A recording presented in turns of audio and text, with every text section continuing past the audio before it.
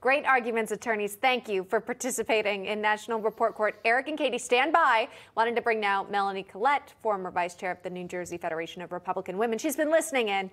Going to play judge and jury. Melanie, where do you land on this case? I think I land on Jimmy Kimmel's side, which is crazy because I hardly ever land on Jimmy Kimmel's side about anything. But I think I do here, mainly because, you know, if Jimmy Kimmel never does the false accounts and requests those cameos, then those videos don't get played at all, and people probably would have forgotten who George Santos was. But here we are talking about him, name in the media once again. I would argue Jimmy Kimmel helped him, and there was no harm here. So I'm on Jimmy Kimmel's side. Okay, very interesting. There you go. I guess the payment went through. George Santos got the money, and he delivered the message to the schnauzer that apparently is doing much better. It's all fun and games right now. And but made up, yeah, obviously. Exactly. But potentially the real lawsuit here. We'll be watching. Katie and Eric and Melanie, thank you all very much. With that, National Report Court is adjourned.